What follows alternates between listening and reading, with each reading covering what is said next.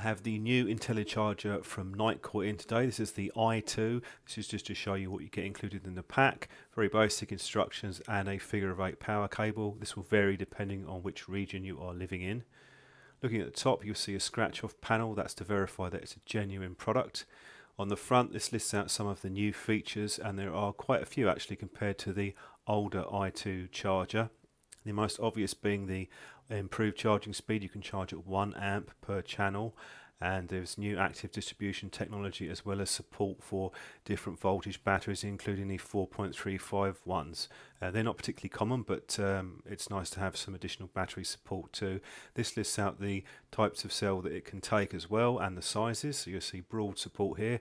Don't have any D cells to test, but the 26650s and C cells fitted perfectly fine. There's an optional car adapter available too. On the other side, this lists the output, inputs and outputs, as well as the certifications at the bottom. You'll see the CE and FCC marks. Back of the box, we have more detail about some of the new features. Gives you an idea of the extra specs that they've put into this model. They have changed quite a lot. Whether or not that would be significant will depend on what you're using the charger for. It's also worth looking through the manual properly, because this does go into some of the new features, and you have the 2-button controls on the front as well. You'll note that you can charge a lithium cell at 1 amp, but only 1 channel, and there's a new activation technology as well. You can manually activate a lithium cell, and that will increase the pre-charging time, so that you hopefully be able to bring those back to life. Now, the charge current settings will vary. It does detect it itself to a degree, but you can't use the higher amps for the nickel metal hydride. Now, I have the older i2. The last version was the EU version. You'll see there's not too many differences. The case is slightly different. Instead of the 3 LEDs, we now have a smoked top cover with engraved markings on. We'll move in closer in a minute to look at that. And we have 2 buttons, C and V, so that charge and voltage, and they can also select the channel that you want to change the settings on. Now, they're slightly taller on the new i2 compared to the older one. The slot size is a little bit bigger. Now, the sliders have changed a bit. They've gone for a different design, but they still have plastic rails at the bottom. The older one was better in my view. They've also changed the contact points at the top. You've now a couple of nipples there where they were plain. On the back, not too many changes, just looks like some additional ventilation slots on the case. Doesn't get too hot, gets warm. Didn't have any issues with the heat off of the charger. On the bottom, not much changes apart from cosmetic, and you still have the power input and 12-volt adapter input too.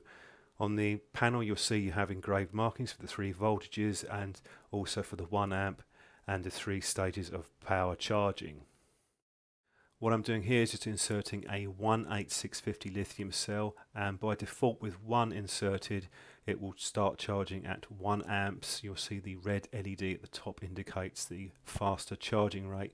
Now, you have a few choices. If you insert 2, it will by default charge them at half an amp at the same time, or you can set it so that it fast charges the first battery and then moves on to the second cell. This is quite useful because if you need to have the 1 battery ready quicker, you can do that.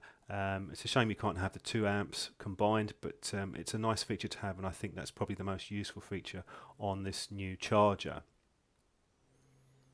Now, regarding the voltage changes, you can do that manually yourself. You'll have to for the lower voltage cells, but it's fairly easy to do with the controls. And of course, you can mix and match with nickel metal hydride, nickel cadmium, as well as lithium. Same charging principle as before, 1 to 3 LEDs. Now, what I'm doing here is just going to run a quick test on the charging. Now, the lithium cell came out at 4.17 volts, which is okay. It's perhaps slightly under what it could be. Normally your optimal charge would be 4.2 volts, but it's not too far off. Now, the nickel metal hydride AAs, they're at 1.42 volts. Normally I would expect to see 1.45 to 1.5 volts. So it's slightly undercharging on the nickel metal hydride, and I ran this test a few times with different cells.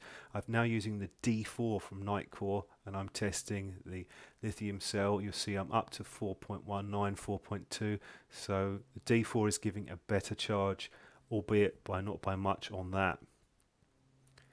With the AAs, I'm now testing them. They've just come out of the D4. Same brand of batteries, the same batch as well.